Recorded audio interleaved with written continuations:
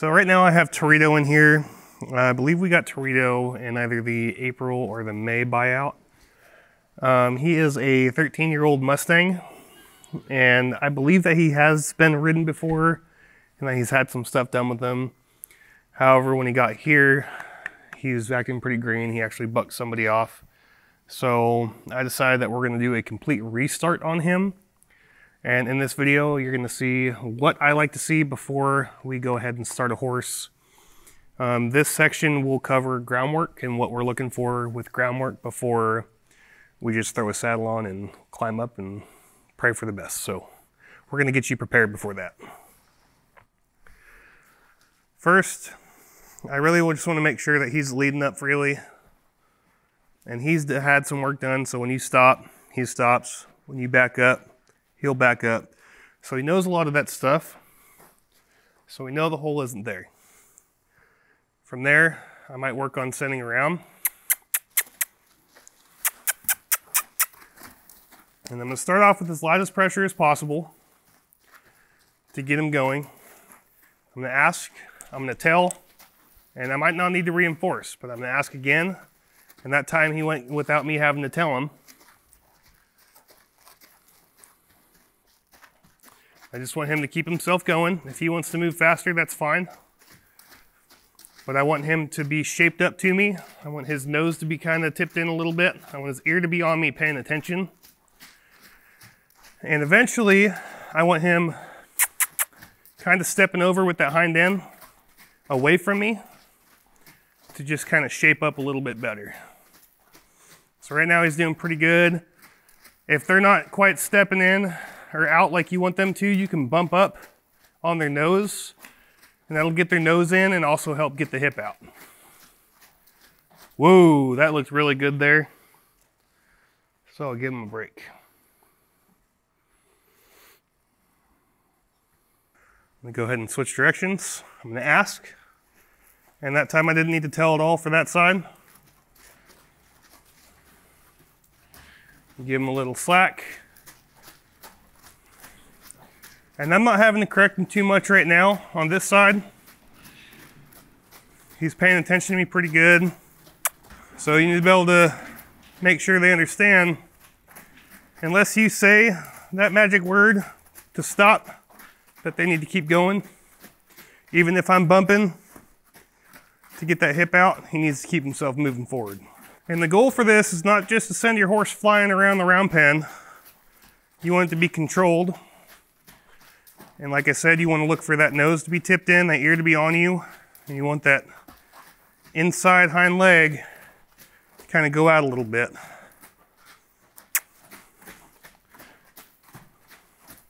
Whoa. And it's important not to drill on this stuff. If you get a couple steps in the right direction, call that good. Don't just sit there and continue to run the horse around and keep bumping on his face. If he makes a step, call it good. Go back, work on it again tomorrow.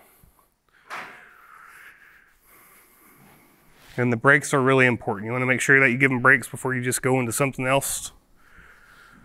That way they can kind of distinguish between the different things that you want to do with them.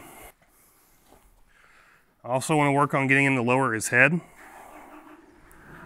I'll have a little bit of pressure here on the bottom and a little bit of pressure up here on the top on his pole.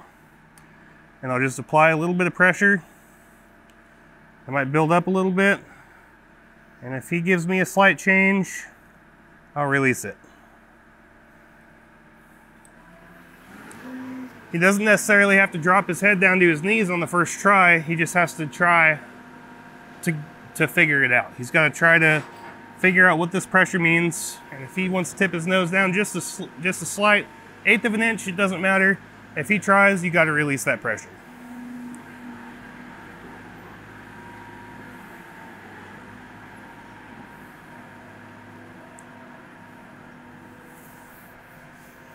And I might give him a bigger break on that. Just sit here and pet him, and give him some encouragement.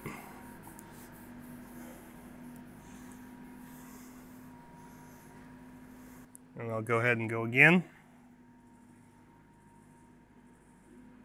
Like I said, I'm not looking for perfection today. I'm just looking for a little bit of progress.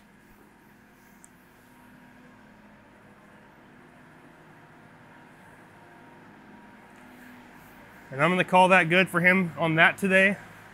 Like I said, you do not want to drill, you just want to make baby steps towards what you're looking for. And if you give nice good breaks on stuff like that when they're giving you tries, when you come back out tomorrow and do it again, they'll be even better.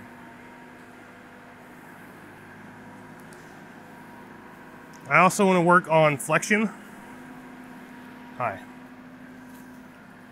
And I think he does have some vision issues in one of his eyes here, but he needs to get used to this regardless. Right there is all you need. You just need your horse to be able to move his head a little bit over. You don't need your horse to be touching its side with this exercise. You just need him to be able to feel that pressure and come off of it. So I'm going to show you again. I'm going to push him over here. So right here with this, if he'll stay, when I pick up here, he needs to start moving his head over. I don't want him moving his feet, I just want his head. And when he gives me that try, I'll give him a quick break, go to the other side.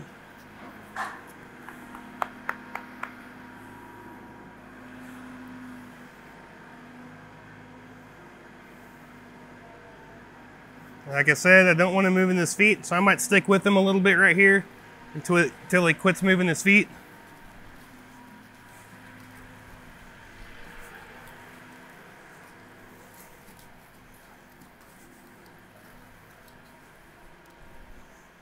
And then just ask for that head.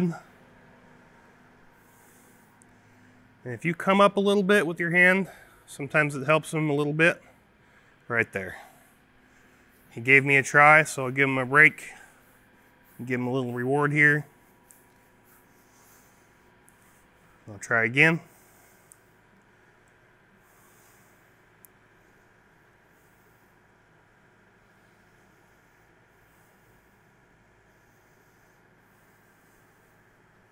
Good boy. There you go.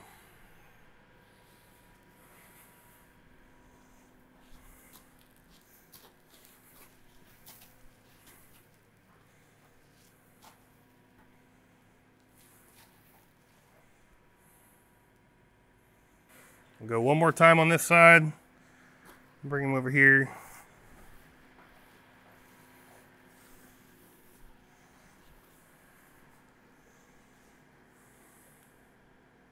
Good boy.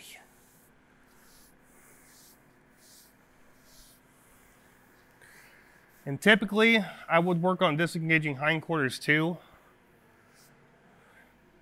But I want him to be able to figure out that every time I ask for this, doesn't mean I'm asking him to move his hip over as well. So I'm gonna go and work on a few other things, and I'm gonna come back to working on moving his hindquarters. I might ask him to move his shoulders a little bit. So I'll put his head over and put my hand kind of where the cinch area is to ask him to step over in the front there. Okay, it's important when you're doing this, when you're asking him to move the shoulder over, that he steps over in the front. If your horse is stepping back here, that is not correct. You have to wait until you see that momentum shift forward and the foot go over the front. He did really good on that side, so I'm not going to do any more on that side. I'll ask him to flex over here. Put my hand in the cinch area. Get him to step over. Now when I say the cinch area, I'm putting pressure right about here.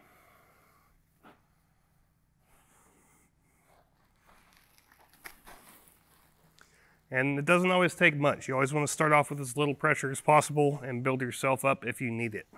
I'm going to work on an exercise called changing directions or switching eyes with horses. I feel like I say this a lot, but what they see out of one eye does not transfer over to the other eye. So it does not transfer in their brain what they're seeing out of this side and out of this side.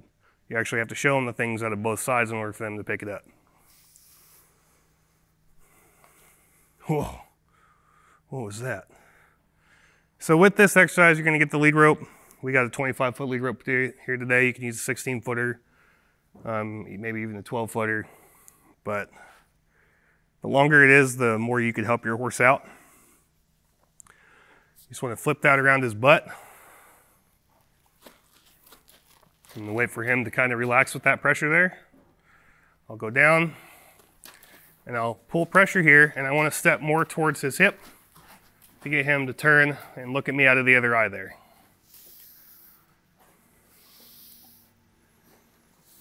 It's really important too, don't drag your lead rope on the ground.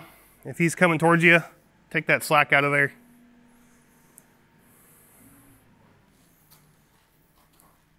Another thing I always say too is have your lead rope organized. You don't want to have coils wrapped up around your hand. So I'll do this side now. And if he wants to move around a little bit, that's fine. There we go. He might get stuck. I'm going to try to help him out. I'm going to get back to his hip.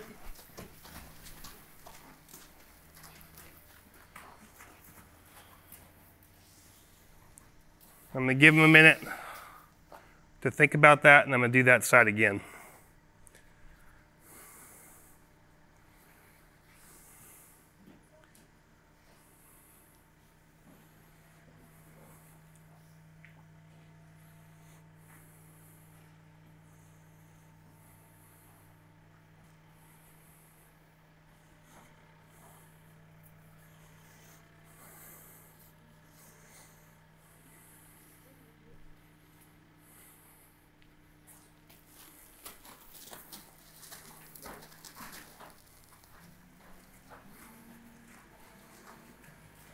That time he did do it a little bit better. He didn't get stuck as much, so I'm going to end that for him.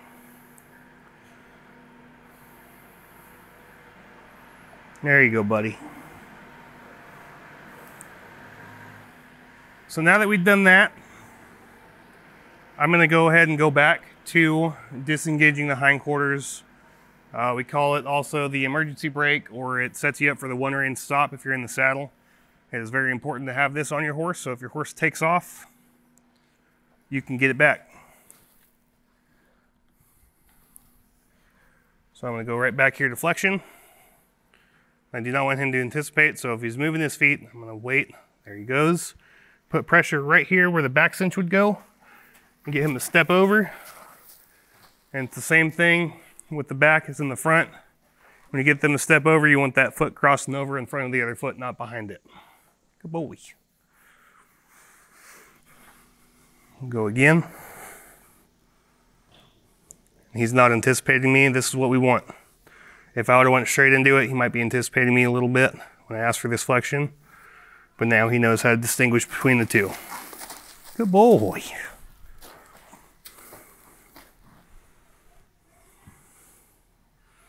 We'll give him a big break with that.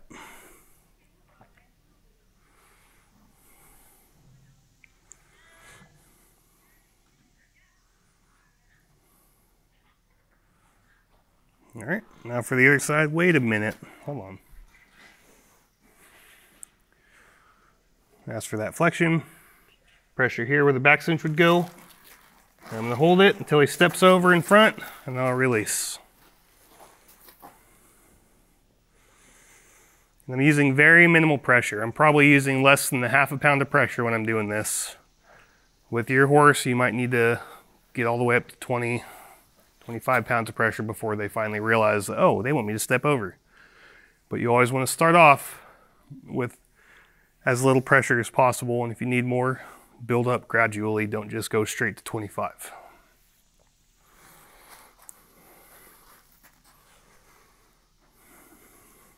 Good boy.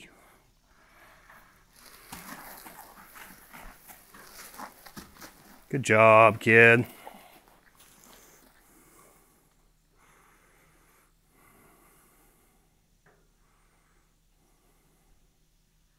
That is pretty much everything that I want to see with groundwork before getting ready to start my horse. I want them to be able to check out on all this stuff. Now there's still some things that he needs a little bit of work on, like lowering his head, but we can get all that in the next couple of days. I might ask him to do it a couple more times a little bit later today, but that's pretty much everything that I like to see with Groundwork.